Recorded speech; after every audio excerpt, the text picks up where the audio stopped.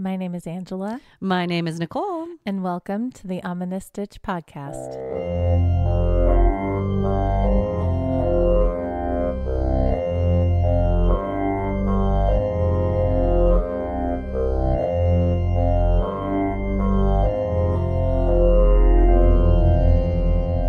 Hello, Stitchers! Hey, everybody. Welcome back to another amazing episode of the Ominous Stitch podcast. Amazing. Yay! Happy New Year. Happy New Year! I know, we've already done that, but we have released a New Year one, but spoiler alert, we did record that before the New Year.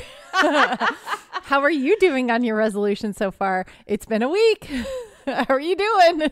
I'm okay. You're doing okay? Yeah. All right, I'm good. okay. Good, How are good, you? good. Yeah, I think I'm keeping up with some of them, so that's good. Did you make resolutions? Yes, I did. And we made a bunch as a family as well. So it's really cute. So we have a whole list of things that we want to try to do this year. And okay. We're trying not to put pressure on ourselves to be perfect at it, but at least achieve. Okay. And we have goals. And so, yeah, it's nice. We call them goals. I like goals, that. Yeah, instead of resolutions. Yeah, resolutions is a bad word, I think. Yeah, inevitably I'll make a resolution and not do it. Yeah. And then I'll be like, man, the whole year's shot now. Yeah. And then no, that's not sabotage everything. true. I think as long as you make a concerted effort to concerted. Words. I know. See, that should be a resolution of mine. Like, use words correctly and pronounce them correctly. Pronounce. I'm terrible at that. So. Well, yes. Everybody knows that we both are not very good at pronouncing words. But you all understand what we're saying. Yeah. So. Give us something that has a bunch of this is on my mind because you guys listened to last week's podcast where I had a bunch of Native American names. That's right. And I couldn't pronounce any of them. I can't either. And I left a bunch of that in because it was cracking me up so much when I was editing it. I was like, okay, this is just ridiculous. I love it. How bad I am at it. Good job. Yeah. I'm proud of you. Thanks. So yeah, my not resolution, but I think it's important for everybody is just to be kinder to myself, I think. Yeah, that actually is a resolution that we made, or at least I made, is to be kinder to ourselves and don't expect so much perfection. Do what you can, but you're give not yourself perfect. some grace. Yes. Yeah. So that's for everybody. Yay. Yay. Oh my goodness. So what's got you in stitches? So what has me in stitches is when you guys are listening to this, Nicole and I will have finished a 5K at Disneyland. Sorry, I'm really loud. I'm so excited. That's my stitch. We're going to be Disneyland and we're going without kids. Don't tell anybody. No kids. 2 moms on the prowl at Disneyland without children. People are going to look at us like, who are you? We are going to be having so much fun. So much fun. I can't wait. It's weird. And you know what's funny is I think every hour we're going to be like, oh, I hope our kids are okay. No. She was quick to that answer. You can feel it. I mean, I will. You're so cute because like Nicole will text me. She's like, countdown to Disneyland, woohoo! And then she's like, I feel so good because my sister-in-law took the kids when she was in town last, and so I don't feel guilty about not taking them. And I'm like, I don't feel guilty about. You're not like, taking I'm cool. them. Yeah. It's this good. is my time. Yeah. I mean, I love going places with my kids. Yes. I love taking them to Disneyland. I love taking them places. But I haven't been to Disneyland as an adult by myself since my bachelorette party. That's what I did for my bachelorette party 15 years ago, whenever that. Yes. Because this year 2024 is year 15 for my husband and I. Wow, that's exciting. So it's been a long time since I've gone to Disneyland as an adult without kids. Yeah. Yeah, mine's close. I think mine's about 11 years, maybe. Yeah, 11. I was pregnant with him. Oh, well, that's still not fun though. Okay, before that, you can't then do it a would lot be of rides 11 that years. way, yeah, it's tougher. Yeah, but it was still fun. Yeah, but yeah. So I mean, it's gonna be so much fun. And we're gonna run in the cold. And oh my gosh, cool. it's gonna be cold, and it's gonna maybe rain on us when we're running. Possibly. It'll be an adventure. We'll report back as soon as we're done. But I have not been running, which has been one of my resolutions. Oh, see, bad. I've not been running. I mean, I have been doing workouts and I've been doing a lot more stretching. Yeah. So I'm like, because I used to run a lot. but I didn't necessarily stretch or do other things to, better Keep your muscles good. Keep my muscles good. That's so now important. I'm focusing more on that than I am on the running. Because we're getting old, man. Stretching. Tell me about it. Ooh, I think I found a gray hair. Yay! Oh my gosh. I think it could have just been a blonde one, but I don't know. I got so excited. I was like, oh, I think I have a gray hair. Am I taking one away from you? Because I know. I forgot about that. I texted her. Like, I found a gray hair. I found a silver hair. My first silver white hair. And I was like, whoa, what is this? And it's right here. I'll have to find it for you. But I was like, holy cow. Like, yeah, I had a weird funky part in my hair. And then I was like, whoa, what's that? Ooh, ooh, ooh. And I got all excited, but I didn't tell anybody because I was waiting to tell you. But I have no idea where it is. I'll have to find it. We'll find it. We'll take a photo. I love it. Is it blonde? Is it gray? I don't know. It's something. It's different. It's not red. All the red is totally washed out of my hair. I'm going to have to do it again. Yeah. I liked the red. I liked it too. Pretty. She should have made it more permanent. Yeah. Well, next time. Okay. It was my first dye job. So, it looked good. Thank you. Yeah. Now when you get all the grays, you're like, I got to go back to red. Yeah. Go back to red. Yeah. Because the gray will hold the red longer. Yeah. There you go. Will it? I don't know. Yeah. Because it's lighter. Okay. Yeah. Cool. We're just making rules up. I don't know. Sure. We know about hair. Oh, so that's my stitch. I can't wait for Disneyland. I love it. It's going to be so fun. You guys, we will do not a live podcast, but we will be recording while we're at Disneyland. So if you hear us be a little bit tired and our voices be a little bit trashed, you'll know that we were having deep. You know that we were having a good time at Disneyland. True that. Yeah. Yay. I love it. So Nicole, what's got you in stitches? Hey, guess what? What? I survived driving all the way back or up to Washington and back from Washington by myself. Yeah, that is insane, dude. That is drove a the whole long way drive. What was hilarious was okay, we're gonna drive in 2-hour increments. We're gonna be good. Yeah. The first 45 minutes going, I have to go to the bathroom. You know who that was from? My husband. You're like, are you He's like, I drank a lot of water. What are you doing? Come on. So every 45 minutes going up to Washington was a restroom stop. It was hilarious. And the ride up was great. It was fine. We stopped in Medford and then we went to Great Wolf Lodge because that's where, my brother was really sweet and he's invited us and my parents. So we got to experience it for the first time and it was super fun. It was a whirlwind trip though, because we didn't get in until 5 and then we went into the water and then we had dinner and then we went to bed and then we went in the water again in the morning and we're like, we gotta go. And so I had to pack everything. It was crazy, but it was fun. The kids had a good time. Good. And so good trip. Driving back. So I understand now why my parents and my in-laws were so worried about us driving in the snow and the passes. Oh yeah, they were making a big deal. Yes, about they were that. like, you shouldn't drive in the snow. Yeah, we had chains. We were ready, but it wasn't snowy, thankfully. But it was heavy rain and I couldn't see anything. It was dark. That's the worst. Yes, it was terrible. So we hit one pass. I don't know if we were in Oregon or if we were in California, but we hit this one pass and there's huge trucks and they're going 45, 50 miles an hour. And I was like, okay, I can go past this one because usually I was just tailing them. I couldn't see anything. Yeah. So I make my way around and all of a sudden, I don't know if their mud flaps were gone, but this huge water rush just came at my windshield. That's so scary. It was so scary. No, I braked really hard and I couldn't see for 3 seconds. And 3 seconds driving is a really long time. It's a long time. Super long. Cover long. a lot of ground. Freaked me out. And I didn't know if I was curves or not. So I kind of just went really slow for 3 seconds. I hit my brake. There was a car behind me, but pretty far away. And thank God we got out of it, but I couldn't see. Had you already watched this week's movie when you were driving? Yeah, no, I didn't. We popped it. That's okay. We can keep going. But yeah, I did not see the movie, so I'm glad I waited. Good, because oh my gosh, that would have freaked me out. That would have scared me more. Yes. So yeah, I survived. My husband was super proud of me. We stopped in Reading after that whole incident and got dinner. We're we just need to eat. It was 8 o'clock at that point. Yeah. And yeah. Got dinner and then we stopped in Chico. And Chico, which I knew was kind of off the grid, but I didn't realize how far off the grid it was. Yeah. So another 45 minutes of just middle of pitch black, like a smaller freeway lane that I Yeah. couldn't see, and it's raining really hard. Ah. So yeah, that was fun. Not. I am so glad that you made it home and you're safe and sound. Yeah, I'm not going to do that again. Oh my gosh.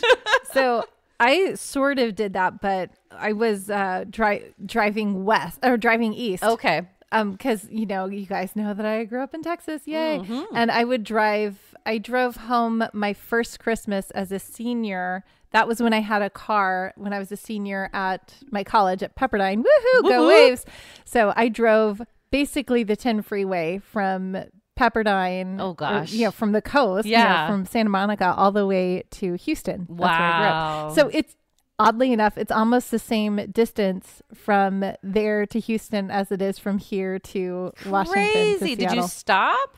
Yes. I Okay. stopped in El Paso, Okay, which is good. oddly enough halfway. Weird. Really? 13 hours to El Paso, 13 hours to Houston. Is that how big Texas is? Yes. What the heck? I didn't realize that. Yeah. Texas is big. 13 hours from one corner to the other. Yep. And that's not even the whole way. Dang. Like Houston isn't even all the way. There's still another I did not know that.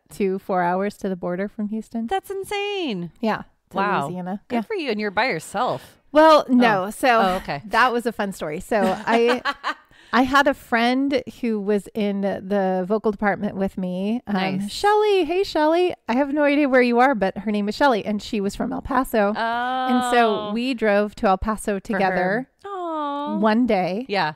And then I spent the night at her mom's house. Nice. Woke up in the morning, went to El Paso Airport, picked up Becca. Hey, Oh, Becca. fun. And then drove. Becca and I drove back Oh, good. to Houston. So yeah, So you Becca weren't just, alone. I wasn't alone. Phew. But still, like even with just, two people driving and Yeah. doing that all in one big stretch, it's a lot. That's and a I can't lot. believe you did that. I know you had people in the car with you, but like, oh my gosh, I get tired. Yeah, thankfully I didn't get tired. I just, my brain got a little bored here and there. So I had to listen to podcasts and I listened to music. So I had to stop just to like stretch my legs. But Yeah. man, yeah, that's a long drive.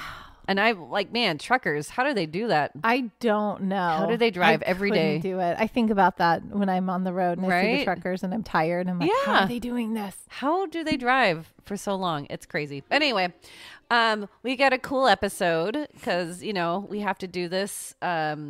I think this is going to be like, we have to do this. no. Okay. Let me rephrase that. Okay. Our tradition so far, as this is our second year doing this, is that in the beginning of the year of last year, and I'll talk about it when it's story time, but we did reincarnation stories.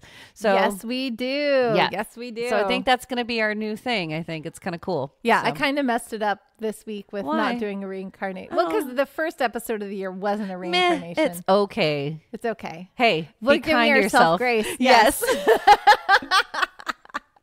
I love it. Yay! But Angela's got a really cool stitch. You guys, I love this stitch. I can't believe I've never seen it or I've done never it seen before. it, yeah. And I came across it and I was like, woo! So I'm totally in love with this stitch now. I'm Sweet. going to be making it a lot. Okay. So should we get stitching? Yeah. Let's get stitching.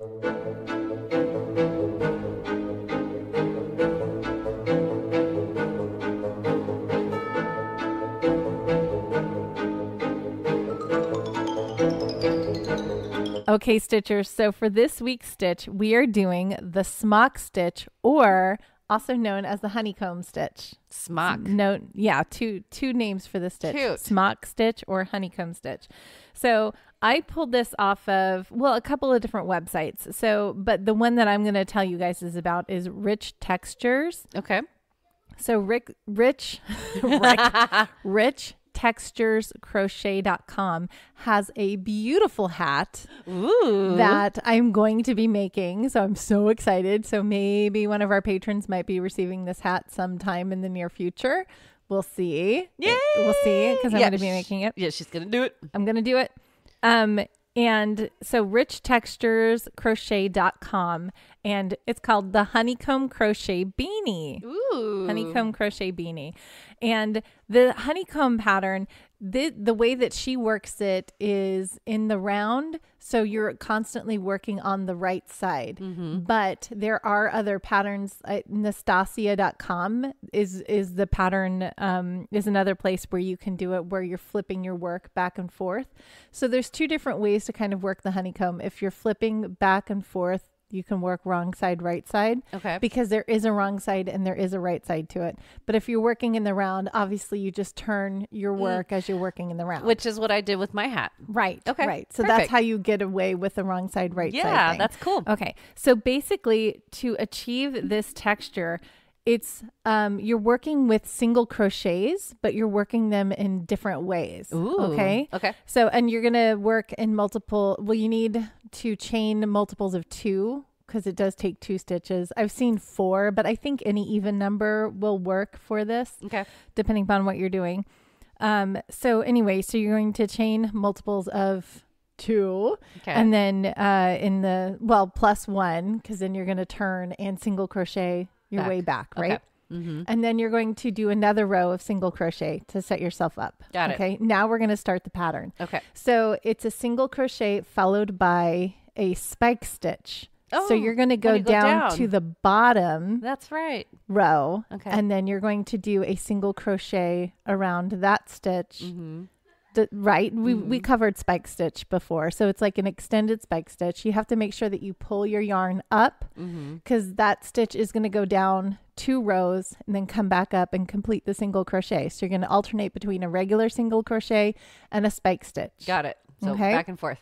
Back and forth all the way down. You Okay. should end in a spike stitch because if you're doing even numbers, you end in a spike stitch, right?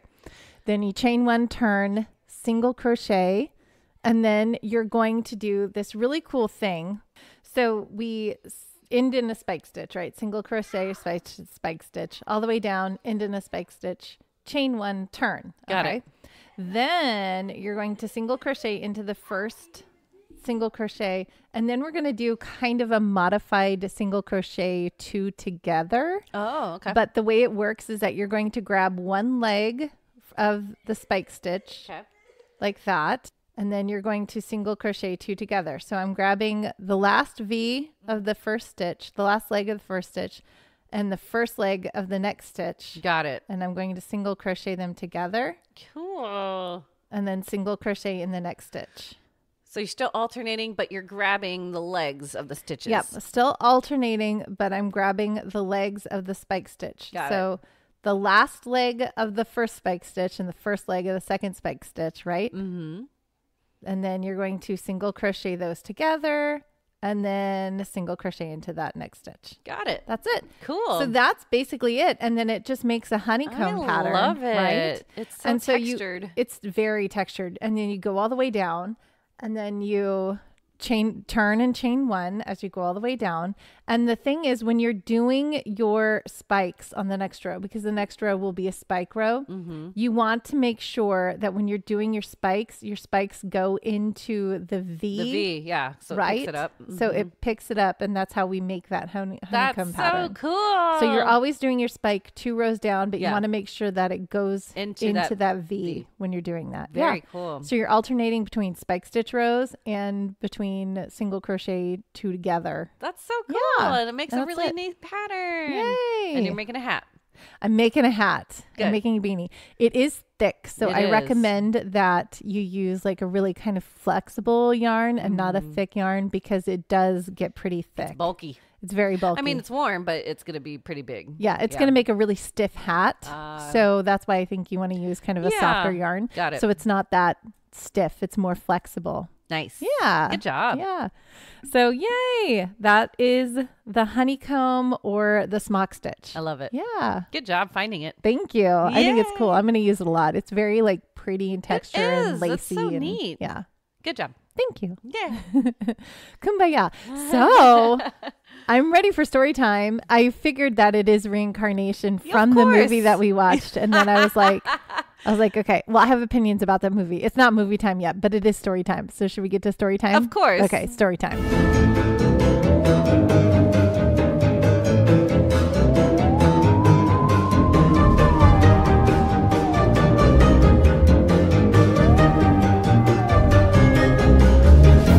right. So, hey, again, what's a new year for our podcast without an episode about reincarnation? Reincarnation. I love this subject. Yes. I love it. So I went back. So check out episode 26 for the OG episode. That's when it was 26.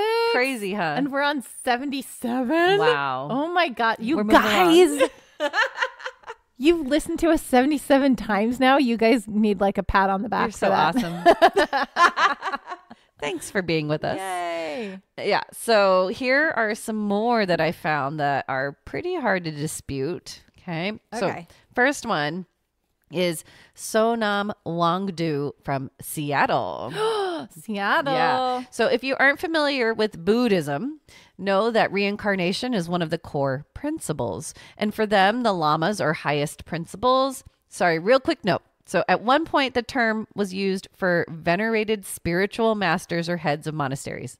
The word lama, right? Yes. Now there are more interchangeable for honorific titles conferred on a monk, nun, or layperson. So at one point, it was like super, super big for the lama, but now I think there's more flexibility. Okay. Now, the lama, so it's also applied to a lineage of reincarnate lamas. And this is where I start with the first person today. Now, Daejung Rinpoche Kunga Tenpai Nyima. Hopefully I got that right. That's a long name. Good job, Nicole. Like I was talking earlier about not being able to say names. Hopefully I got that right. Oh, wow. Okay. Now, this person was a Tibetan Lama of the Sakyu school. And this is one of 4 major schools of Tibetan Buddhism. He was the 3rd reincarnated Lama. And when the Chinese government started burning down Tibetan Buddhist monasteries in 1959, Rinpoche fled his home and traveled around the world, teaching and studying throughout India and the United States. In 1960, he was asked to visit the University of Washington in Seattle. But after his visit, he decided to settle down there. Oh, nice. He enjoyed the scenery and loved taking walks around his neighborhood with the aid of his assistant. Unfortunately, a bad surgery left his knee pretty messed up, so he needed someone's help. In the 80s, after taking a nice walk around the neighborhood and he, stopped to take a break, he leaned over to his assistant and whispered, "I will be reborn in Seattle. It is nice and clean and fresh." Aw, how lovely. Yay, Seattle. Yay, Seattle. So soon after, in May of 1987, Rinpoche passed away in Nepal. And here's a photo of him if you want to see it. Nepal. Yeah, so he went back.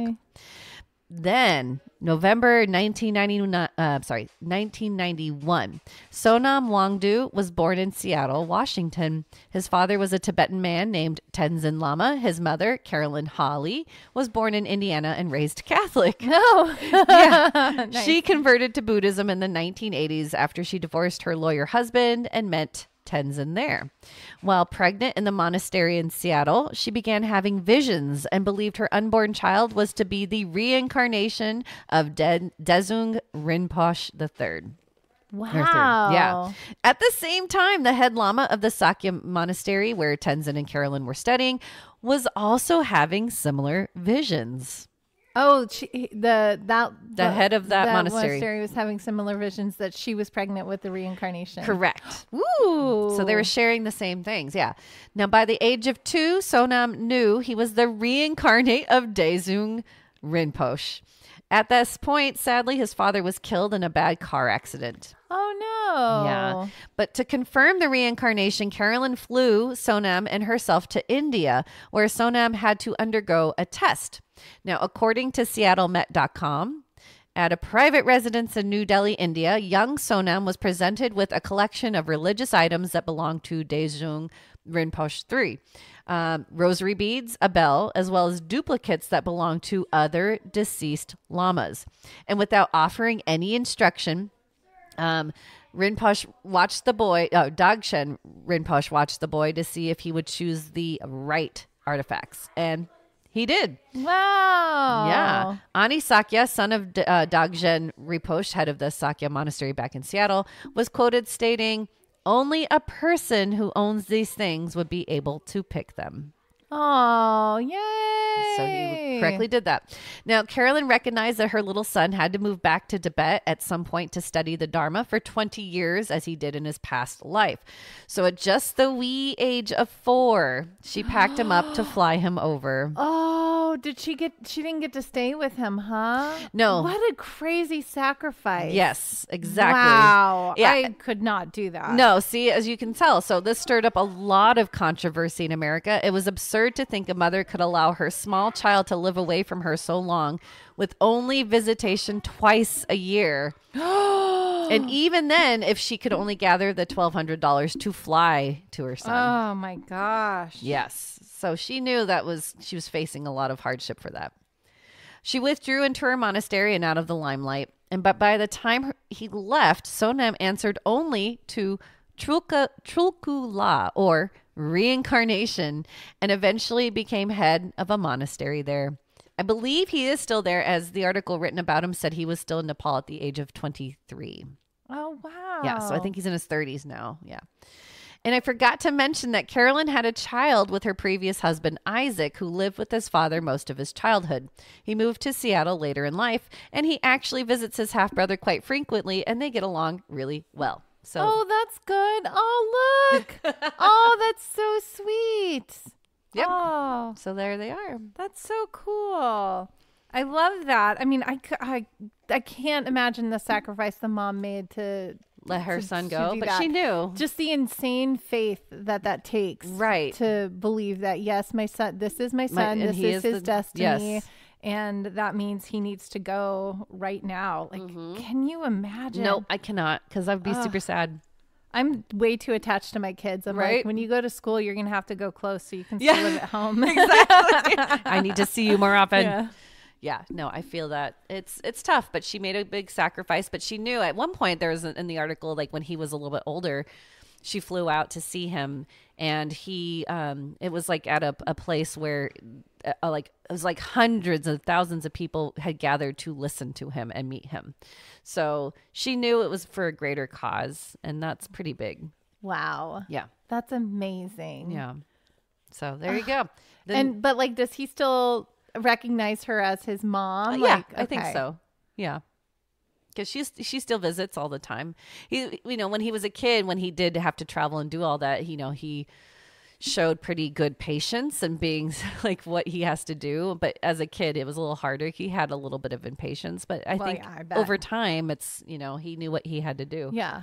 Which is pretty crazy. So That's insane. Yeah. That's, Yeah. I couldn't do that. Kudos to her. Right. And that's an amazing faith that she has. exactly. Very strong in that. All right, next is another short one. We have an intriguing case about a young boy with a serious knack for golf who was written about by Dr. Jim Tucker in his book, Return to Life. If you recall, everybody, Dr. Jim Tucker, he's like huge in reincarnation, and he's been doing studies for all his life pretty much. And yeah, so he's got a book, Return to Life. You can check it out. But it features this little 2-year-old who we will call Hunter. No, that's not his real name. He was given a set of plastic clubs and he became obsessed. Then, while watching the Golf Channel, a video clip from the 1930s aired. As Hunter watched in fascination, he pointed to golf pro Bobby Jones and announced with such conviction that was him, and when he was big. And from then on, he insisted his folks call him Bobby. Oh, wow. There's a photo of Bobby Jones I'm showing her. Yeah. His father was intrigued. He found 6 photos of 1930s golfers and put them in front of his 3-year-old Hunter. And immediately, Hunter pointed at Bobby Jones again and stated, "That's me." Then he put photos of several houses in front of Hunter, one that included Bobby's childhood home. As soon as he saw that particular photo, he pointed to it and said, "Home." Wow. Yeah. Then when Hunter noticed a photo of Harry Vardon, another pro golfer, he stated, "This, Harry Garden, my friend." So he got the last name, pretty close, Yeah. but that was, a 3-year-old. Yeah. Wow. Now, at the age of 3 still, Hunter was accepted into the 5-year-old class for golf and went on to win 41 out of 51 junior tournaments. What? 21 happened to be in succession. Wow, that's amazing. So they were saying, like, this is crazy because, yeah, he's really good. But at the same time, like, how, like, that's a little bit too close to be a coincidence. Like, how many he won. And strangers who know everything about golf will comment to Hunter's father that his swing is exactly like that of Bobby Jones. Oh, crazy. That's cool. Hunter told his parents that the Augusta course is his favorite. And wouldn't you know, Bobby Jones had founded the Augusta National Golf Club and helped design it. He didn't know that. What? Yeah. But as Hunter grew to the age of 7, he referenced Jones less and less, which according to Dr. Tucker is very normal for children to have memories of their past lives fade as they age. Yeah. However, I will go on to some more that kind of contradict that, which is cool. Okay. Yeah, because you contradicted a ton of my theories last year. That's when we were doing right. this. Yeah. Yeah, it was insane. All right. So next, this is a little longer. This is Ryan Hammonds from Oklahoma. Okay. Oklahoma, where the wind comes sweeping down the plains. Oklahoma, where the wave and wheat. We have a lot of Oklahoma things. Comes right behind the rain. Yes. Do I sing that one a lot? Every time I mention Oklahoma. Time. Yeah. Oh, man. All right. In 2004, Ryan Hammonds was born in Oklahoma to parents Cindy and Kevin. He developed his speech late in life due to enlarged adenoids, which are tissue behind the nose and throat to protect the body from viruses and bacteria entering. Yeah, I had my adenoids taken out. Did you really? Yeah. Oh, no. So you know how this is. Okay. Yeah. So when it's enlarged, the tissue prevents children from breathing well and even speaking. So at the age of 4, his parents decided to have them removed, just like you. Yep. And immediately, Ryan began speaking in complete sentences. But those sentences were odd for a 4-year-old as he began to ask about his 3 adopted sons whom he had given his name to. Oh, what? 4-year-old. Then he pleaded with his mom, Cindy, to take him to his other family in Hollywood. Yes, he recalled his previous house to be much larger and grander. And at one point he yelled at her, "I can't live in these conditions. My last home was much better." 4-year-old, dude. Isn't that crazy? I love it. I would have smacked my 4-year-old. Like, what are you talking about? And the peak of all these strange memories came to Ryan at the age of 4, the height of which came at bath time before bed, but he recounted these memories at daycare as well as home. Cindy decided to check out old Hollywood books from the library to see if she could help Ryan decipher whom he kept referring to when recalling so many memories. And he recognized Rita Hayworth and Marilyn Monroe without any prompts or even seeing them previously. Okay, well, that's pretty amazing for a 4-year-old because, True. like, there's no way that they would know. They would. who I they mean, are. Yeah. they might watch something here and there, but I don't know. They wouldn't. It didn't yeah. seem like he had seen anything before.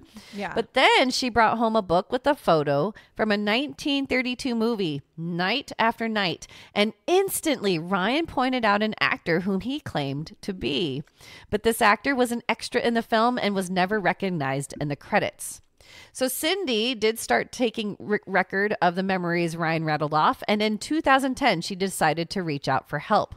At the library, she found a book about reincarnation, mainly on children who possessed memories of their past lives. At the end of the book, there is a note from the author, Dr. Jim Tucker, with an all call to parents who had children that displayed similar memories of past lives.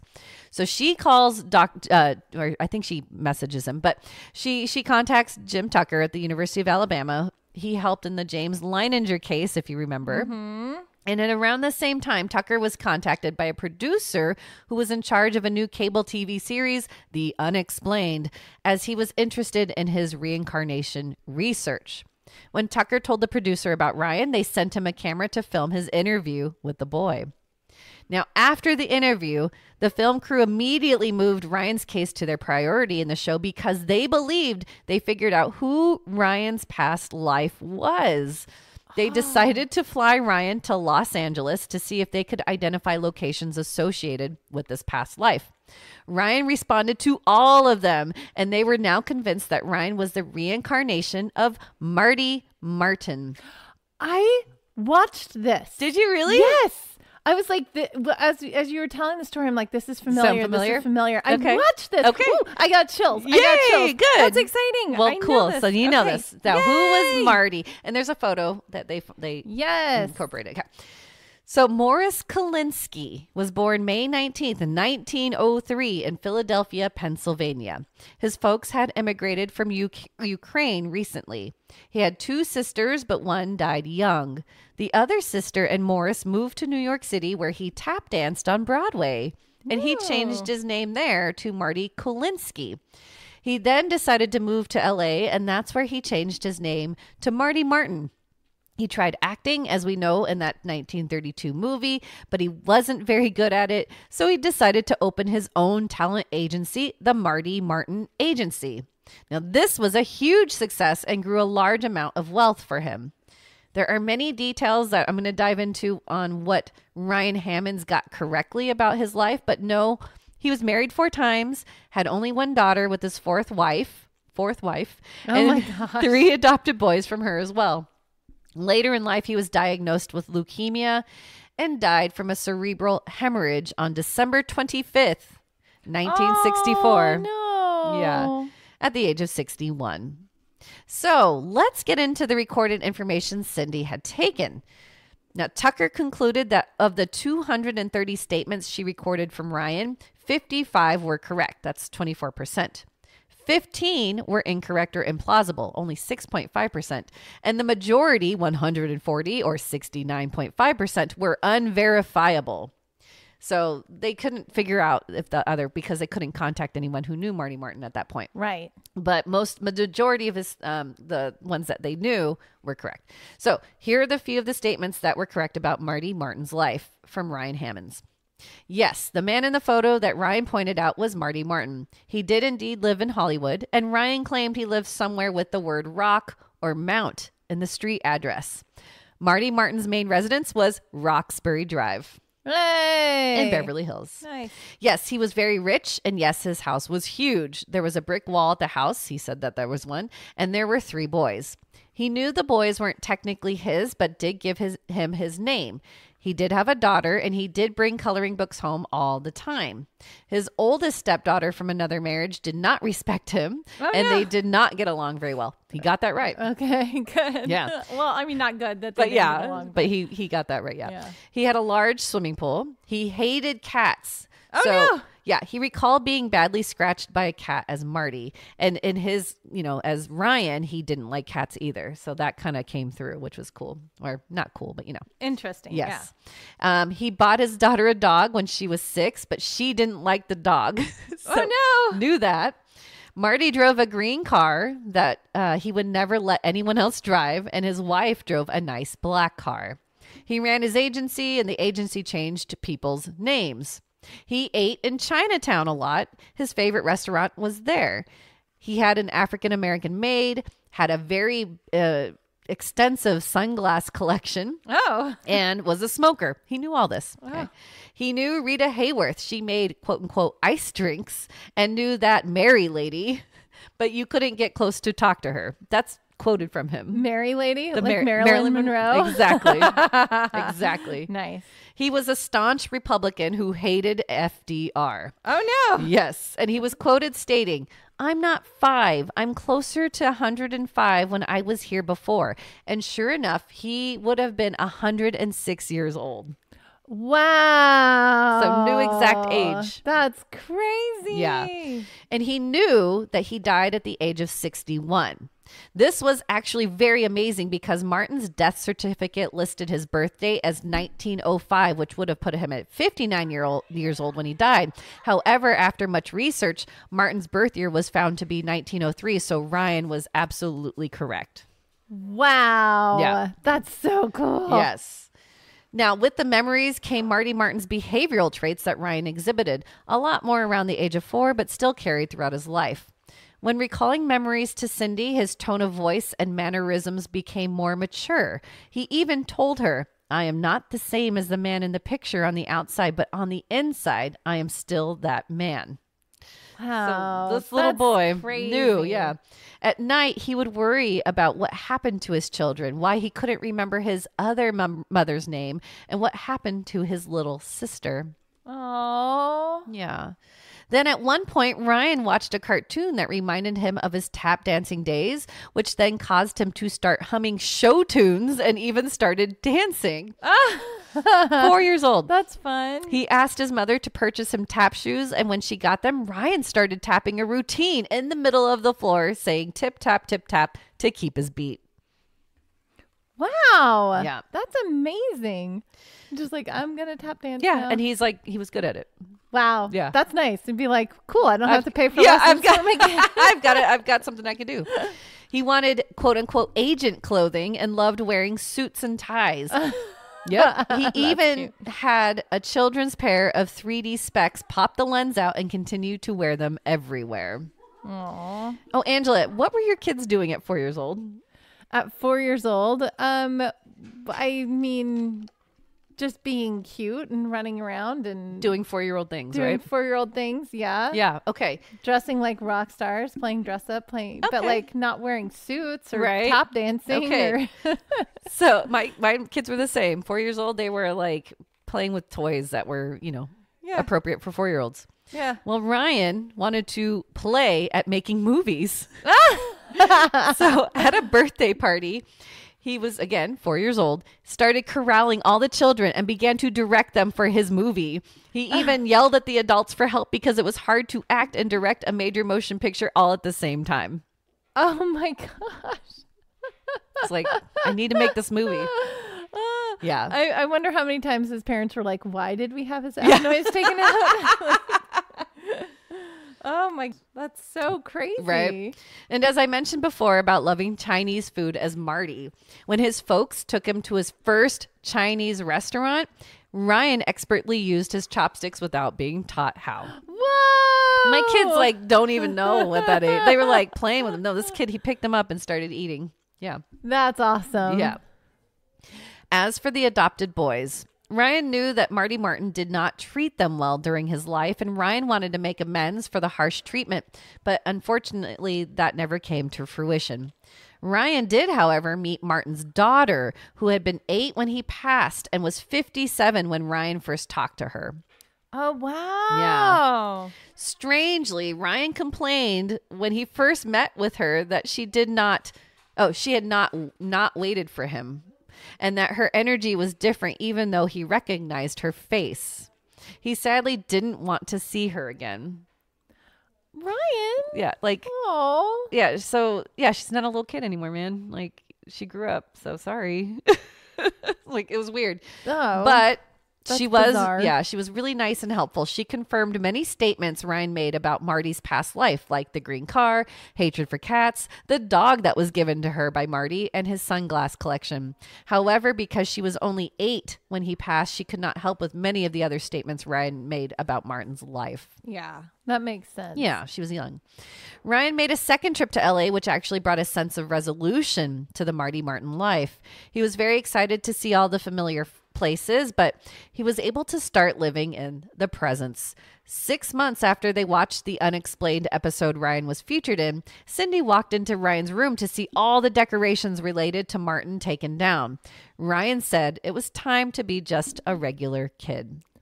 Yay. Aw. But Martin's personality traits still showed strong in Ryan. At the age of 11, Ryan still loved 1950s music and still wanted to go to New York. He dressed sharply, loving his button-down shirts, and still had a strange fascination with sunglasses. He identified as Republican and followed politics more than an 11-year-old boy typically did, and even began to show interest in Judaism, which created tensions in his Christian family. Oh, Because Marty Martin was not, he was Jewish. interesting. Yeah. The most baffling trait, though, that Ryan showed was a well-developed psychic sense. Ooh. Yeah. Apparently, other subjects known to be reincarnated would show ESP towards their previous family. However, Ryan had a shine with his own life and family. For instance, he talked to his mother, Cindy, about one of her siblings who had died in infancy, a fact no one brought up around Ryan. Or when he wouldn't drop the fact that his father needed to buy a new watch. His mother said no, he already had a watch, but Ryan told her he would need a replacement by Father's Day. Sure enough, the evening of Father's Day, Kevin, his father's watch broke. What? That's cool. Yeah. When he took the first trip to LA, he predicted correctly that they were going to be given white cars to drive around. And sure enough, white cars. Wow. Yeah. I mean, that's cool. Yeah. I feel like a lot of rental cars that were white. True. Yeah. That could be true too. But yes. still, that's cool though. Yeah. Lastly, Ryan had memories of after he passed away as Martin. He recalled an awesome light that one should go towards, yet everyone came back in a new body to live again. But before this, when he died, he had to visit a waiting place rather than to heaven. But later, he did recall being in heaven and seeing Cindy from there. He had known her from an earlier life, and he actually chose Cindy to be his mother so that he could take care of her in this life. Oh, that's sweet. See, remember we talked about the choosing 15, your families. Yep. Yeah. There you go. Oh, that's so sweet. So Cindy was chosen, yeah. And Ryan even brought up memories of being in Cindy's womb. Ryan asked why she wanted a girl. He told her, "This doctor guy did a test and told you I was a boy. You got mad and said he was wrong. You just knew that I was going to be a girl. Mommy, it was Daddy's birthday. You went to a restaurant afterward to eat and you cried for a very long time." He was right. Oh, no. Yeah. Cindy felt horrible for this behavior and felt so bad about it. But like I said, Ryan was 100% correct. Oh, my gosh. I would feel so bad. Right? Oh, my gosh. Oh, I can't even imagine one of my kids coming up to me and be like, giving you a Mom, memory. why were you so upset? And, like, what? Yeah, that was my youngest. No way. Yeah. What? So I swear, when I was working at CLU, I swear it was a girl. I had a girl, and the admin was like, "Let's do tests," and they did the ring test and everything. Girl, 100%. Went into the doctor. They're like, "No, that's a boy." And I was like, "No." I didn't cry, but I was like, I was so heartbroken. Oh. But now I'm very happy. I have two boys. So Yeah. It They're really worked out. awesome. But yeah. I like your boys. Yeah. Yes. I kind of knew. Well, okay. My oldest told me, and I've said this on the podcast before. Yeah. She told me every time I was pregnant, so she knew. Obviously, she didn't tell me when I was pregnant with her. Duh. But when she could sense had it. just turned 1, she put her head on my tummy and said, "Baby," and I was like, "Yep, that's where babies come from." And then a week or so later, I found out I was pregnant with my son. Spooky. And then same thing when before I knew I was pregnant with my youngest, we were sitting on the couch. She was 3 and she goes, "Mommy, I have a little brother and a little sister who is far away." And I go, "Oh, that's nice." Like, okay. And she's like, "Yes, she's far away and she's going to have blonde hair and blue eyes just like me." Oh my gosh. And I was like, "Okay." And then a week later, I found out I was pregnant again. I was like, "Dude, she called it again." She's good. And then I kept telling her, I was like, "It may be a boy. We don't know if it's a boy or a girl. We don't know." She goes, "No, Mom, it's a girl. And she's going to have blonde hair and blue eyes just like me." And she was crazy. very adamant about it the whole time. She's like, "Mom, she's going to look like me and it's a girl." And she is dead on. They look so much alike. Yeah. Blonde hair, blue eyed That's girls. insane. Yeah. She knows. That's She knew. crazy. Yeah. Wow. So she was still like way in touch with Yeah, with your the body. other side. Like you said, she had part of your soul, so she probably just knows. She did. She had part of my soul. That's so spooky. Well, yeah, it's an interesting thing. Has Yeah. that happened to any of you guys? Yeah, right? Let us know. So when I gave birth to my oldest, I felt a piece of my soul go with her. Right. I didn't feel that with the other two. But Yeah. with her, I definitely felt, I was like, it was just It's like her. a little bit of a tear went with her. And she is my twin. Yeah. Like, She is. That's so crazy. she, of course, she doesn't like it when I say that because she's very individual. She Yes. is. She's individual. She is herself. But we are the same height. We are the same size, same hair color, same eye color. Like, we are twins. Yeah. And a lot of mannerisms she has, the way she acts, that was me when I was her age. So Spooky. yeah, it's Twin. it's really interesting. Twin kid. Yeah. And my youngest is twins with her father. That's right. You said that. Yeah. And my son is split right between the middle of us. Yeah. Takes both of you. Yeah. That's so crazy. Yeah. So it's really cool. Yay. Well, yeah. Well, there's Ryan Hammonds, man. Like, that blew my mind. That's crazy. Yeah. I saw that. I was like, this is so familiar. And I saw that episode. That's so cool. Yeah. So that was really cool. Yeah. And I saw they interviewed his daughter. Right. And she was like, yeah, he was right about this. Yeah. He was right about this. And they had the whole checklist and they were going through the whole thing. It was cool. That's so neat. I was like, whoa. Freaky, man. See, how do you dispute that, man? Okay. Let's move on. I've got a very controversial case of reincarnation. Okay. And it happened to an educated Indian woman named Uttar Hudar. Uttar Hudar. Yes. Okay. Oh, Uttara. Sorry. Uttara. Yeah. So Uttara was born in Nagpur, Maharashtra. Oh, I've said that wrong. Maharashtra. There we go. On March 14th, 1941. And she was the youngest of six children. While her mother was pregnant with Uttara, she had a recurrent dream of being bitten on the right toe by a snake. Ooh. But these dreams completely stopped once Uttara was born.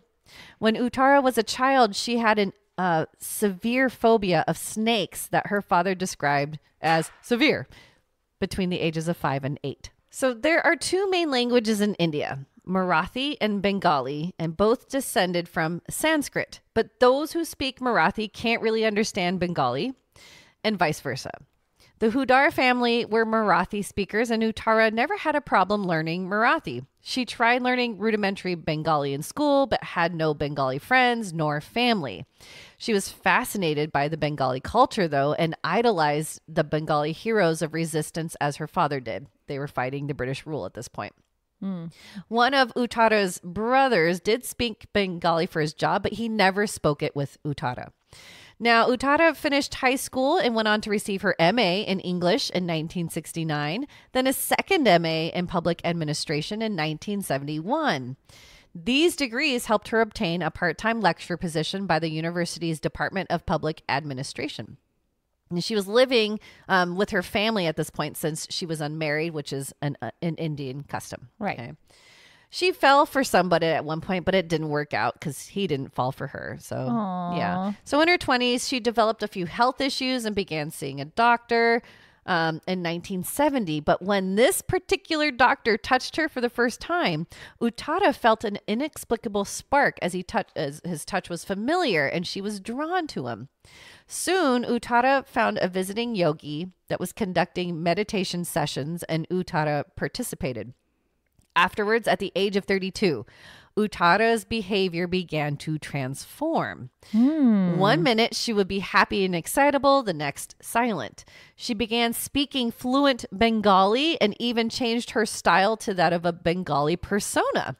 She began treating the doctor as if he were her husband. Oh. Yeah, totally different. Her family was concerned and began seeking help from Bengali speakers as they couldn't understand her because she was speaking fluent Bengali out of nowhere. Oh, no. And yeah, they couldn't understand. So with the help of Bengali speakers, her family learned she now identified as Sharada and told them about her life in several Bengali villages, the nearest about 540 miles away from Nagpur. Whenever Uttara's personality reemerged, she couldn't recall anything while Sharada was present. And Sharada would come at sporadic times, and sometimes for a few days, sometimes for even longer than a month. Whoa. Now, this happened for the remaining time of her life, but after 30 years, Sharada barely occurred once a year. So still came and went, but just, kind of slow down. It feels like that's more a split personality than it is reincarnation. I'm going to get into that. Okay, yeah. okay. I will promise. I'm getting ahead. You're getting ahead. But you're smart. You're formulating your ideas. I know you do that. So Uttara or Sharada was interviewed and investigated independently by two researchers, Indian psychologist V.V. Akolkar and reincarnation research pioneer Ian Stevenson, who collaborated with Satwant Parisha and other Indian colleagues. The two did their own investigations as to not impede on each other's research. Now, during the interviews with Sharada, she gave them her life story of how her ancestors lived in Kestopur, gave all details of her family lineage, that she was born in Burdwan, Bengal, and how she was raised by her aunt and uncle because her mother had died when she was only 2 months old. She found a husband with his father's disapproval. She suffered 2 miscarriages and became pregnant for a 3rd time. At 5 months pregnant, she traveled by cart from Shivapur to Saptagram, where her aunt lived, leaving her husband at home. Within 2 months of her visit to her aunt, while picking flowers, she was bitten on the right toe by a snake. She remembered being carried off, and then she lost consciousness. Sharada did not remember dying or anything else. The first thing she remembered after losing consciousness in Uttara's body was that she came walking in search of her husband. So after researchers traveled to Saptagram in 1975 to find the genealogy of the names she'd given, they came back to quiz her. They asked for all the names of her male relatives. Unfortunately, females were not recorded back then.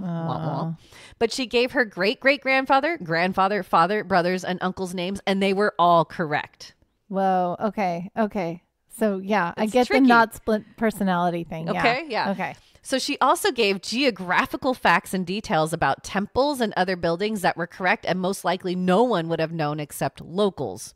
With this information, they calculated Sharada to have been either alive between 1805 to 1829 or 1807 to 1831. What's crazy is that an extensive family member knew his great-grandmother, a woman of the family, had died of a snake bite. So it was like corroborated. Yes. Corroborated. I love that. Now, people could tell when the transformation of Uttara to Sharada were to take place, and it typically occurred every 8th of the waxing or waning moon, supposedly when both she was born and when she suffered the likely fatal snake bite. So Uttara would become overcome with exhaustion and look pale and lie in bed for a long period of time.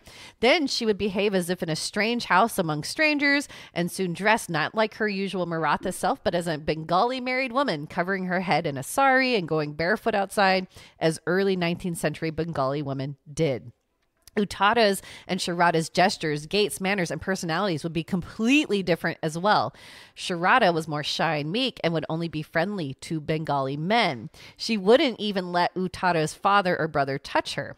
Sharada was more religious, worshipping Durga instead of Ganesh.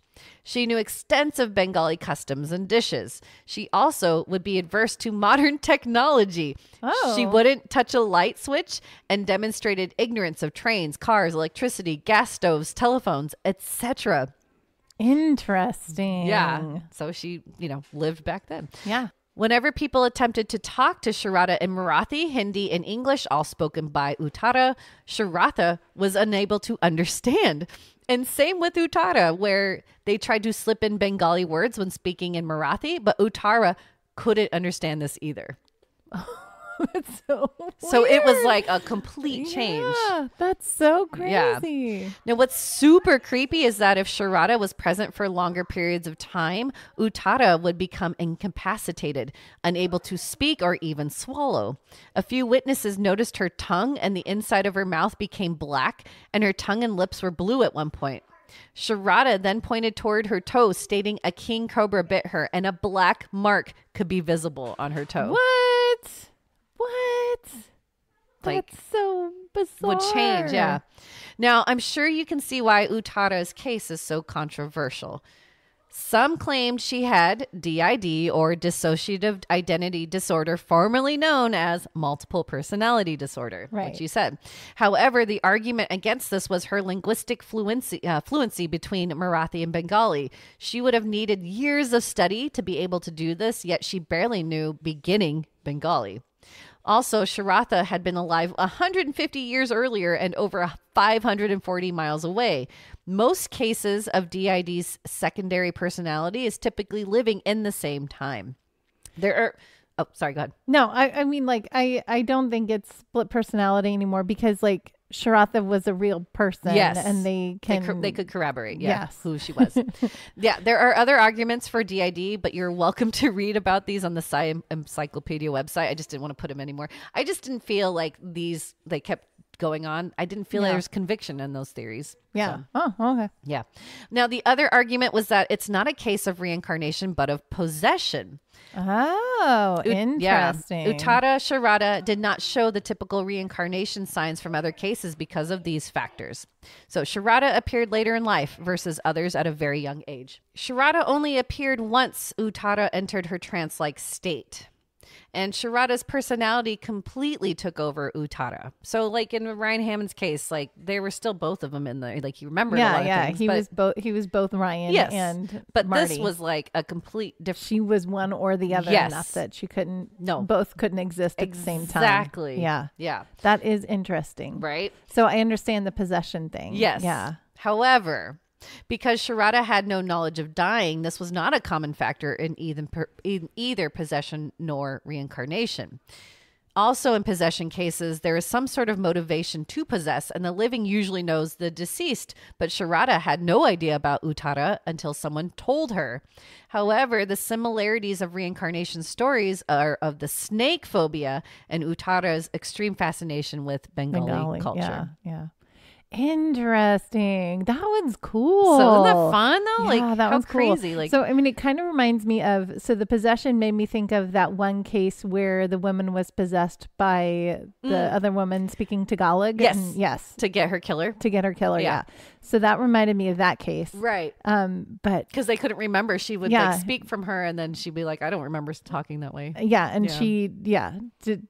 was she speaking in Tagalog or just with a accent? Okay. And she doesn't know Tagalog. No. Yeah. So, but she knew her. That was the thing. They did know each other. Yeah. They worked together. Yeah. Yeah. And there's no way these two women would have known each other because 150 years apart. Yes. Yeah. Very different. Yeah. So it's just a different kind of, I think, reincarnation case. Yeah. That she kind of, that the meditation experience kind of just triggered it, I think. Yeah. Just unlocked it. Mm-hmm. Wow. That's really interesting. So isn't it spooky? Like, I like maybe that one. 5 years later, we'll like, I'll do something and I'll be like, whoop, I'm a different person. No. Who are you? Okay. Last one I've got for you. Okay. So imagine your little lively 3-year-old has a fatal accident and you fear the worst only to see them alive within the next hour. Wait, what? Like, let's say you witness your 3-year-old die and you're like, the doctor comes and's like, yeah, they're dead. But then like an hour later, they're alive and they're fine. What? But they're different. Oh, no. Yeah. Oh. So that actually happened, everybody. What? Okay. So this last case is actually a more well-known one. And I think I read about this at one point, but I was like, oh, okay. This is one I should probably talk about. So Dorothy Eady, she was born 1904 in London, was a spirited little girl who was full of life until, that is, she fell down the stairwell in her family home. The family doctor rushed over and within minutes, he delivered the heart-wrenching news. Dorothy was gone. She was dead. But wait, and after an hour later, she'd fallen. Her family found Dorothy restless and sitting upright in her bed. Like, what? Nope, she's not dead.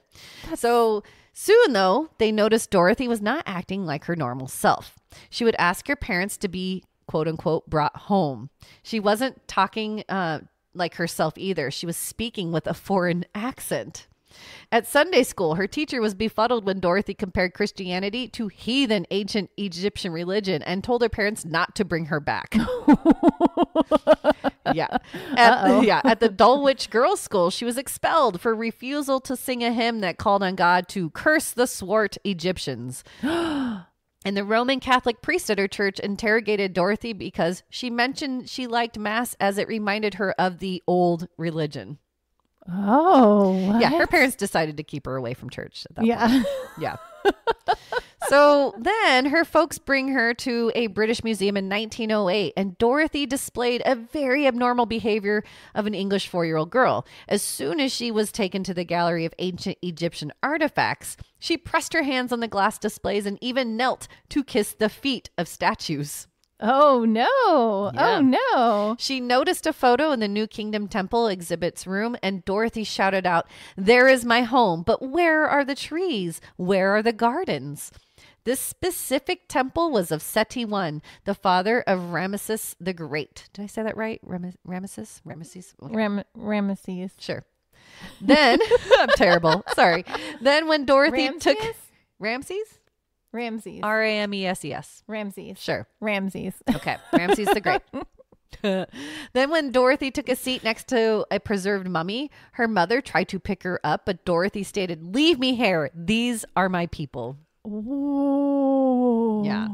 Afterwards, Dorothy would have restless dreams and seemed homesick. She would have breakdowns. Then a few months later, Dorothy was able to see some glossy Polaroids of Egypt, some with hieroglyphs that she claimed to recognize but couldn't understand. But then she came across a photo of Abydos and the Temple of Seti I. Again, she claimed, "This is my home. This is where I used to live." Wow. So later in life, she moved to her grandmother's home after a bombing raid during World War I, and Dorothy would continue to study ancient Egypt at her public library. Her past life memories continued on as she grew, and at 15 years old, she described a nocturnal visit from the mummy of Pharaoh Seti I. Sadly, due to her sleepwalking and nightmares, she was taken to sanatoriums several times. Oh, no, Dorothy. Yeah. Later, Dorothy attended the Plymouth Art School part-time, all the while collecting affordable Egyptian antiquities. Then, when she was 27, she worked in London with an Egyptian public relations magazine. Here, she wrote articles and drew cartoons that reflected her political support for an independent Egypt. She started dating her future husband, Imam Abdel Megweed, an Egyptian student, and moved to Egypt in 1931 when she asked him to marry her. Now, straight from Wikipedia, let me give you this. During her early period, Edie reported nighttime visitations by an entity called Hor-Ra, who she claimed was the spirit of Seti I. Edie stated that Hor-Ra slowly dictated to her over a 12-month period the story of her previous life. The story, written by Edie, took up about 70 pages of cursive hieroglyphic text. Wow. It described the life of a young woman in ancient Egypt called Ben-Treshit, who had reincarnated in the person of Dorothy Edie. Ben-Treshit, meaning harp of joy, is described in this text as being of humble origin, her mother a vegetable seller and her father a soldier during the reign of Seti I, 1290 BC to 1279 BC. Dude, that was so long ago. Super long. When she was 3, her mother died and she was placed in the temple of Kom el Sultan because her father could not afford her. There she was brought up to be a priestess. When she was 12 years old, the high priest asked her if she wished to go out into the world or stay and become a consecrated virgin. In the absence of full understanding and without a practical alternative, she took the vows. During the next 2 years, she learned her role in the annual drama of Osiris's Passion and Resurrection, a role that only virgin priestesses consecrated to Isis could perform. One day, Seti I visited and spoke to her. They became lovers, eating the uncooked goose, an ancient Egyptian term that had been compared to eating the forbidden fruit. You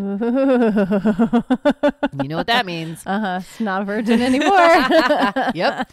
When Ben-Treshit became pregnant, she told the high priest who the father was. The high priest informed her that the gravity of the offense against Isis was so terrible that death would be the most likely penalty at a trial. Unwilling to face the public scandal for Seti, she committed suicide rather than face trial. Oh, no. 14 years old. Dude, she was a baby. And Seti was a pharaoh. Yes. I mean, like what do? You can't say no. You can't say no to him. Yeah, or else you die, right? Sucks. Yeah. Oh. So this was all witnessed by her husband as he sees her get up out of bed to complete these automatic writings while in a trance. Whoa. At one point, he ran out of the house in fear because he claimed to see a pharaoh sitting at the foot of Edie's bed. Dude. Yeah. Dude, Spooky. what would you do? I don't know. I would freak out too. I'm like, what? My husband is going crazy? Yeah, this is insane. It's like getting up in the middle of the night and writing in in a totally hieroglyphs. different language. Like, no. Oh no. And see a pharaoh sitting there. Pharaoh. Oh my gosh. What the heck, man? My brain is, the whole time we're doing this, my brain is going, walk like an Egyptian. I love that. It's very Homer Simpson. So Dorothy and Abdel have a child, and BT Dub, when Edie became a mother, she followed Egyptian custom of not referring to the mother's first name and became known as Seti, or Mother of Seti, because she named the child Seti, after the guy, the pharaoh that deflowered her, ate her goose, ate her goose, and then cooked it. You know. Holy babe. Now, in 1956, Seti, she becomes the first woman to obtain a job in the antiquities department at Abydos, a place where she knew she was meant to be because that was where Seti I was from. But here, according to her memory, she told archaeologists where to find the exact location of the temple garden. And after careful excavation by archaeologists, they found it. Whoa, that's awesome. Yeah, she knew. Then she led archaeologists to a hidden tunnel on the north end of the temple. She also told them about a library vault of religious and historical records under the temple of Seti I, but this excavation has not happened yet. Ooh. Yeah. And she also claimed that the Sphinx was much, much older than what experts believe. Oh. So she knows, man. So Seti lived her remaining years in Abydos and spent them mostly at the Temple of Abydos. She passed away on April 21st, 1981. Look at her. Wow, that is so awesome. I love that story. That's crazy. I can't imagine being her husband. I'm so glad that she was able to like get back to her people. Yes. Oh, she divorced, by the way. They got divorced. Oh, he divorced her? Well, he had to go to Iraq to live, and she's like, no, I'm not leaving Egypt. So. Oh. Yeah. So he's like, bye. And she's like, bye. I'm going to stay here because this is my home. Oh, wow. Yeah. That's intense, man. She knew like this was her apparent life. That's crazy how it took over. And I'm wondering if that accident just kind of, that was why. Remember, again, like things happen, you know. Yeah. So that accident probably just like bumped a big thing, and like that whole past life just came through more than her actual personality. Yeah. That's interesting. So yeah. Oh, that like so many thoughts are racing through my brain right now. It's cool, huh? Oh. So reincarnation, man, like how it's crazy with these. I'm sure people will argue constantly over this, but man, it's hard for me when reading about this and researching, like, I fully how believe do you argue that? Like, you don't. It's real. Mm-hmm. It's real. And just because most of us don't remember, you know, I think it's so fascinating. I love this topic so much. Which I want to talk about in movie time, because there's some things that because I think we have very different opinions about this movie. But before we get there, let me do my little plug. Get your little plug in. If you guys remember back in episode, what was it? 26, episode 26, I issued a challenge that nobody has answered. Flower Dew? No. Who is Barbro Carlin? Oh. Barbro Carlin. I didn't get that one. She is reincarnated. So look up Barbro Carlin. If anybody can tell me who she is. Dang it. That would be a really fun one to do. Maybe we'll do her, but I want somebody to tell me. You can email us at theominousstitch@gmail.com. And you can let us know who that is, or if you guys have any other stories or any other show ideas. It's a whole new year. Woo-woo. What do you guys want from us this year? We want to connect with you, so email us at theominousstitch@gmail.com. You can also go over to podbean.com, where we host our little podcast, and look us up, The Ominous Stitch Podcast. You can see show notes from this show or any previous show. There's also a little button you can click on that says Become a Patron. Woo-woo. We love our patrons. We send them stuff. We give them shout outs, and we love to be able to connect with them. And they also help us be able to continue to do this for you guys. We are going on year 3. Holy cow. I know. Isn't that crazy? In June. That's when we started, right? Yeah. I think June. Yeah. Oh, you guys, we're still doing this, and we want to keep doing this for you. So become a patron and help us out. Help us continue to do this for you guys. Yes, please. And if you want to just reach out to us and say hello, you can go on any social media and find us there and give Nicole and I a shout out, because we love connecting with you guys. All right. Oh, wait, real quick. How do you spell that last name again? So they know. Barbro Carlin. So It's not Barbara. It's Barbro. Barbro. Okay. Carlen. Karlen. Okay. She's Swedish. Swedish. Yes. Okay. We'll have to look that up. Barbro Carlen. Or she may be in our next reincarnation episode. Yeah.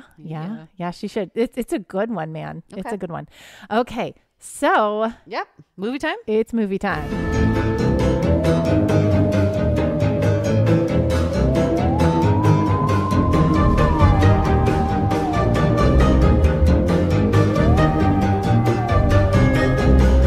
This episode's movie review, Audrey Rose, released in 1977, 5.8 stars on IMDb, and the synopsis. A stranger attempts to convince a happily married couple that their daughter is actually his daughter, reincarnated. This is fascinating because I looked up reincarnation movies before and I never came across this one. Yeah. But it's crazy because who does it have in it? It has Anthony Hopkins, which is Sir crazy. Anthony Hopkins, right? Yes, a young Sir Anthony Hopkins, a very young Sir Anthony Hopkins. Just kind of nice to see, and then a lot of other people we don't know. But man, I'm sure they were famous back in the day. I'm sure they were. The apartment they lived in was insane. Oh my gosh, can you even imagine? Like that's an apartment. The artwork, yeah. I was like, the painted ceilings. Yeah, and then the I'm like, how much money do they have? Right? It's crazy. Yeah, so, in New York City. In New York, yeah. Oh, man. But yeah, so the synopsis is exactly what it is. So, Anthony Hopkins has been stalking the little Ivy. Yes, stalking. So I have so many issues with this movie. I was going to let Nicole kind of do her thing. But no, you guys, I have so many issues. She doesn't like this movie. I don't like it. I'm so mad at Anthony Hopkins. I'm so mad at him because, okay, here's my thing. Yes. Okay. The girl was having nightmares. Yes. Night terrors. Yes. And she didn't know why. She didn't understand. Okay. Got that. That's fine. But Anthony Hopkins killed her. He totally killed her. Yes, he killed her. Hey, spoiler alert. Angela thinks he killed her. Yeah, spoiler alert. If you haven't seen, it's a really old movie. Obviously, Anthony Hopkins is very young I thought there was going to be a twist to the movie when he kept coming around. I swear that either one, he was in the other car that caused the car accident. Yeah. But then we found out that's not right. Yeah. 2, I thought that Ivy's dad was going to be the one that had caused the car accident. And that's why the soul went into Ivy. And I was like, oh, that would have made way more sense. Oops, as I hit my microphone. But it would have made more sense. But no, it was this random lady because she was in court at the end. Like they have this big trial because, he's like. He's ridiculous. He's stalking and he kidnaps her. Yeah. And BS on the police not being able to do anything. You can file a restraining order. Like, oh, this man is stalking my family. We see him everywhere. We've told our lawyer like tens of times, and the lawyer's like, I just want more evidence. Like, what? I can't do anything because he hasn't physically touched anybody. Right. I'm like, no. That doesn't matter. He is stalking her. He's always around the family. That's why restraining orders exist. So you can say, back the F off. Yeah. Stay away. Do something better about your situation than this. So. And I'm so mad. Of course, this is, the time period when this movie came out. Mm-hmm. But like the mom is like so wimpy and she can't protect. I'm like, BS. Yeah. Come on. No, you're her mom. It's so, no. That's not how moms are. Moms are mama bears. They can protect their children and they can help them. But obviously the dad was the, no, it's patriarch of the family. Fine. But no, that's just BS. I hate movies when they paint women to be, and this was all movies until very recently, but they paint women as these people that like can't do anything. They're incredibly helpless all the time, and it just drives me insane. I can't get behind the movie for that. I can't get behind the movie because it's Anthony Hopkins' fault. Yeah. Ivy would never have thought that she was somebody else. Like it didn't come from her. She wasn't having these experiences of being reincarnated. She didn't know what her previous name was. No. She didn't have any recollection of her previous life. She was having night terrors, but she didn't understand what that was or what that was about. Right. The only information he's going off of were from quote unquote psychics. Yeah. Psychics told him that this was his daughter reincarnated. But then he calms her down. during the night terror, which was well, interesting. anybody could they were True. calming her down before he showed up. That's and before he true. started yelling, Audrey Rose. Constantly. And like, it's daddy. It's daddy. It's daddy. It's daddy. That's all I hated that's that exactly part. what the dad was doing before. Like he Right. was like, it's daddy. It's daddy. And she'd wake up and be like, daddy? Oh, Yeah. you know, just BS. The whole thing was so unnecessary and made me mad. But the burning of the hands on the cold window, I believe the mom versus the dad on that. It wasn't the radiator. No. Okay. Yeah. There were like stigmata things that were Yeah. happening. Yes. Yeah. That was so- just to further the Yeah. movie that like, oh, she is, to make you think, oh, she is reincarnated as Right. Audrey Rose and blah, blah, blah, blah, blah. But freaking Anthony Hopkins is so pushy. He pushes his way into the family. Mhm. The cops are like, we can't do anything, which they can. Right. It gets to the point where he's like in the apartment and he's kidnapped the daughter. He won't let the parents in, which of course they finally are like, okay, we can arrest you now because you're kidnapping the daughter. And then like the parents get on, the mom is ridiculous. Like, oh, he's the only one that can help my daughter. No, you can help your daughter. She is your daughter. Like, yes, she may have been somebody else in a previous life, but she's not that person and she doesn't remember that person at all. She's trying to connect to that person because everyone keeps telling her that that's who she was. But like, no, it is not a typical story of reincarnation. I don't like this movie. Because she doesn't know, like, if it comes from her. Yeah. Because I was trying to figure out what my reaction was. He's saying the soul, his soul, her soul, Audrey Rose's soul, should not have moved on. Because it was unfinished, and that's why, you know, she's still in that phase. So I'm guessing, and he's studied in India for so long about it. My biggest complaint, you're right about a lot of it, but if you get put in a psychic trance like that, like you wouldn't. That was the hardest part about it at the end. Like, it was ridiculous. Yeah, she couldn't get taken out of it, which I'm like, what? And then she was dying. And then she died. She died because she was in a psychic trance. And I'm like, no. And then everyone was fine with it. She's at Yeah. peace now. Like, no, she's not at peace. Oh my Your God. dumbass kept pushing and pushing and pushing Yep. until like you killed her because you kept pushing because Right. you missed your daughter. But the dad was the one who convinced them to do the psychic thing, not him. Well, That yeah. was from the prosecution, not the defense. Yeah. So the dad did want to do Yeah. it because he was didn't trying believe. to get he didn't Yeah. believe, and he was Yeah. trying to get the guy to back off, and like, whatever. It's still Anthony Hopkins' fault. And then why was he the one that was allowed to like be around her and hold her hand in the last breath? That's so ridiculous. Everything about this is so upsetting to me. You're funny. I love it. That made me mad. Yeah, I can see. Yeah. So, how many stitches would you give this one, Nicole? You know, I didn't hate it as much as you did. It was a good movie, but it made me mad. Yeah, I can tell. Yeah. But that's good. I got a reaction out of you. Isn't that what movies are for? Yeah, sure.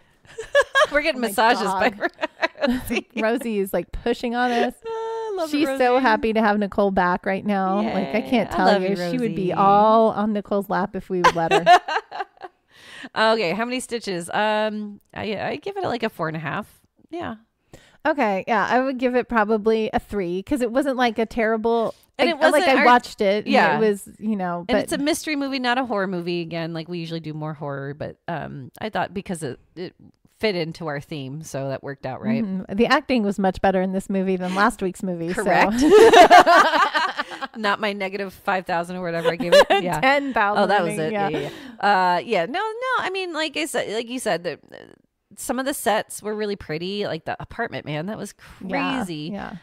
For 1970s, they did a pretty good job with the what's it called? The dialogue and Anthony Hopkins, even though you hate he does that. He's good at that. Like, Yeah, remember he's good Silence at of the that. Lambs?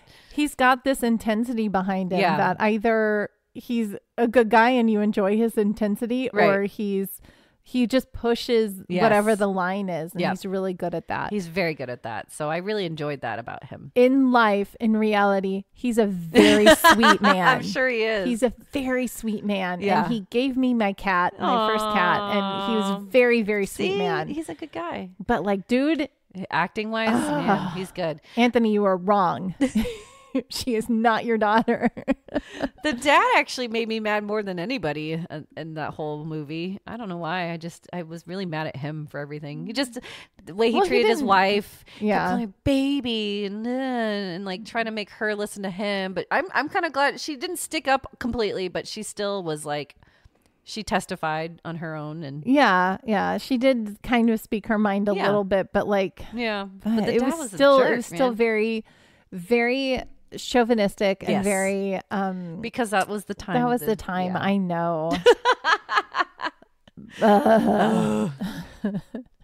And I could stitch to it because you didn't need to watch it all. No, you didn't. Dialogue was there for you. You didn't. So. I did have to rewind and be like, did she really just die? Like, what happened? So I did to. Yeah. Yep. Ugh, I was so mad at that. Sorry. Like, what? But I don't know. Okay. Anyway. But, we watched it. It's free. It's free on Amazon and free on Tubi. Tubi, yep. So, yay. Always, always, always. I love reincarnation episodes. This was so fun. It's fun. I mean, it's crazy to think of a different way of life after death. And the movie, that did help me in the fact that, like a lot of people believe that we just die and that's it. But I just don't believe that at all. I don't believe that at all. Reincarnation's awesome. Reincarnation is awesome. I always love when we do this topic. Yep. Happy New Year, Happy Stitchers. New Year. We're so excited for this next year. Yes. And until next time, from very, very tired Disneyland voices, we'll see you, Stitchers. See you, Stitchers.